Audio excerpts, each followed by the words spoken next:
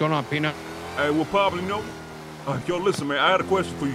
Are you still a lawyer, by the way? Now that you're married, you're not, right? You just married now? I mean, you don't ever really stop being a lawyer, but I cannot practice law. Okay, I need you to clarify me some. All okay? right. A Molotov. Are there no lawyers around? No, there's no lawyers. I searched out the yellow pages and a judge, and nobody was around. Okay. Okay, so a Molotov. I need you to tell me if that's a class 3, bro, because I searched a class 3, and the fine for a class 3 is $937,000. What makes you think it's a class 3? I don't. Well, my fucking uncle was saying it was a class 3, aka Vinny, because he said it's a high explosive or something like that. Just I'd be surprised if that's a class 3. I mean, listen.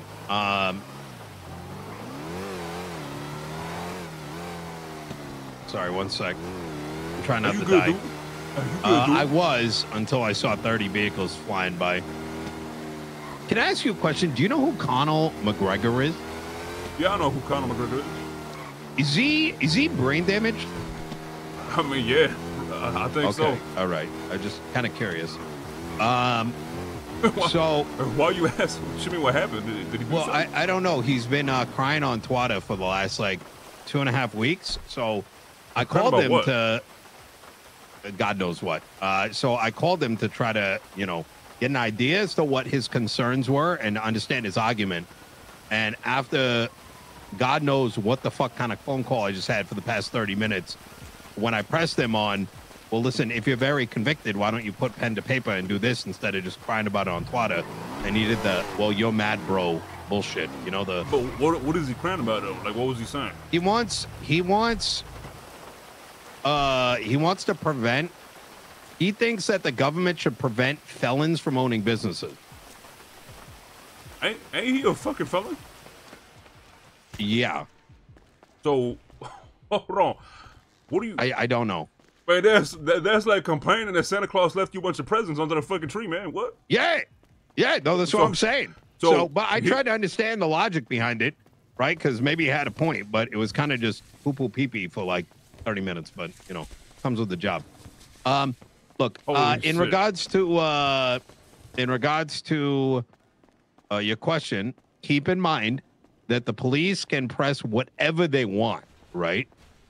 So if there's a cop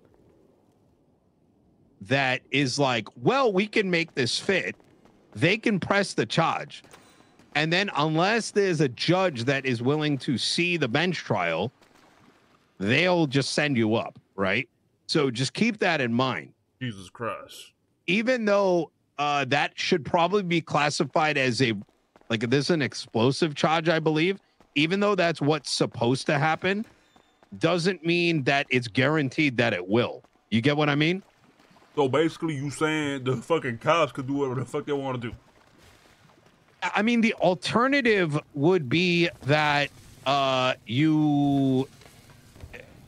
well, yeah, I mean, this has probably happened to you before, right? I mean, yeah, you're not wrong. I have experienced this, so I mean, you're not wrong. All right, well, I was just wondering, bro, because I was thinking, man, if I had one of those 900,000, it should not be. Yeah, but it doesn't mean that without the clarity that some cop might not bend over backwards to try to push that.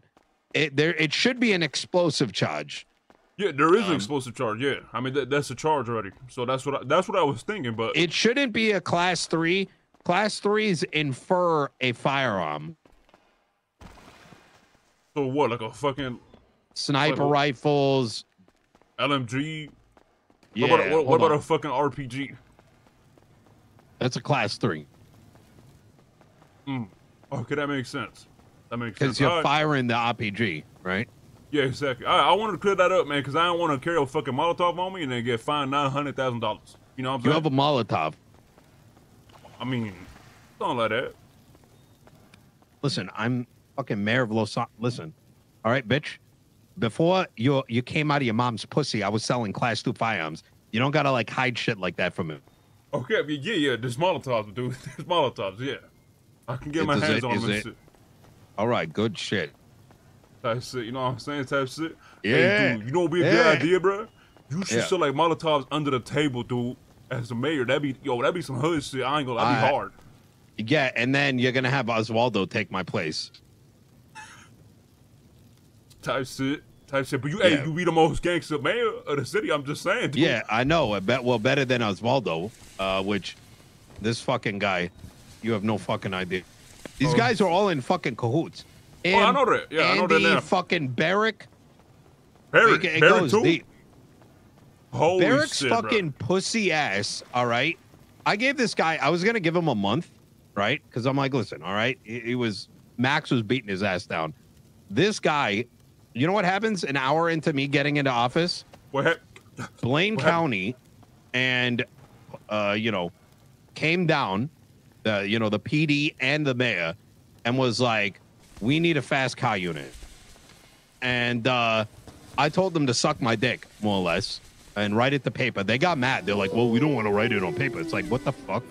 Like, I need to review this. Like, what do you mean don't put it on paper? And after the whole conversation, Barrick went crying to Andy, all right, and came back and was like, oh, you were mean. You told them to leave the room. Bitch, we have so many fucking problems. It's the first thing you do is come like an hour into becoming mayor and be like, we need fast cars. You are fucking brain dead. Oh, shit. Don't those dudes have a Lamborghini? Then this guy tells me that he comes into the office the next day after I told him to cool the fuck down and we'll talk again because he said he's cooked, is that this guy comes into my office and tells me he's been lying to me for 5 weeks. Tell me what I wanted to hear, which doesn't make any sense because I never encouraged that. And I said, so you've been sucking my dick for 5 weeks? And he said, yes. He's a fucking snake.